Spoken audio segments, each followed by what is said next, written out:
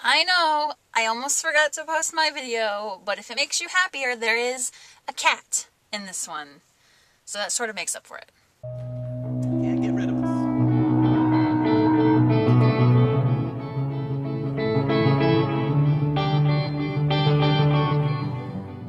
Hello girls, I was sitting on my couch, 11:42 p.m. and I realized that I had not yet made my video. I've been doing a lot today. Still have that cough. If you were my friend on Foursquare, you would know that I checked into 12 different places today.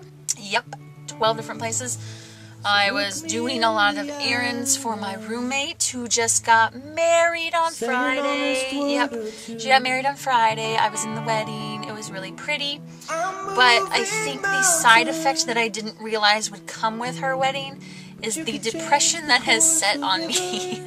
Okay, it's not really depression, but I think when I got home after the wedding, it was the first time that I realized that, wow, I don't have a roommate anymore, and I'm living by myself, and no one's in the apartment, and no one's coming home to the apartment. It's just me and my cat.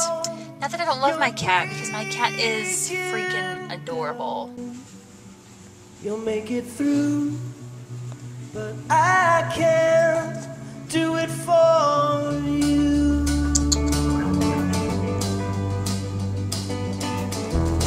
It's not my mind to make.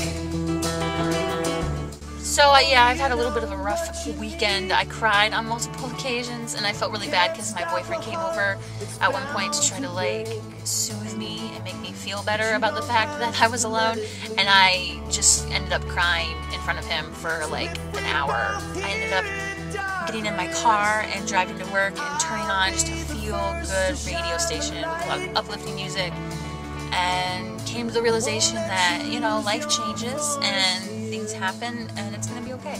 So I am still mourning the movement of my roommate away from me and the fact that I live alone now. But I'm happy for her. I'm happy that she found somebody and that she got married, because it's the circle of life and that's what happens, and one day I will be married and you will all be there. All be there, because I'm inviting every single one of you to my future wedding, which will happen at some point in my life. I'm not banking on an exact time, but it'll happen sometime.